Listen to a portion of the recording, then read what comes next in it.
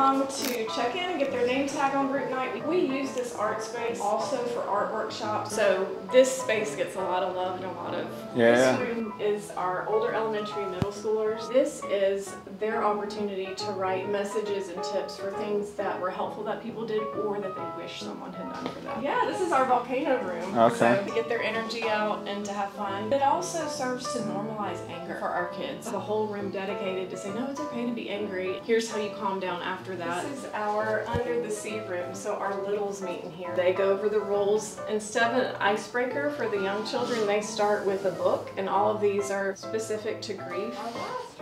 Right. If we have children, 3 or 4-year-olds who are here with older siblings or mom or dad, again, like the language of children is play and imagination. I think some of the most magic has happened in this room. What's cool is like you're obviously addressing a lot of the stuff now as kids, because if this wasn't addressed, this is what they're going to recreate as an adult. Most people bottle these emotions up, and then that's what builds to like sickness and disease. And so like teaching emotional integrity is just so important. Allowing ourselves to express them fully when they present themselves is the objective. And then that's when you're gonna feel like that safe place, because you're not hiding from these emotions. Most people go through life literally avoiding having those types of conversations, or even like requesting what they want. Kudos to you. Yeah, I was gonna say, you created yeah, you're doing a great job.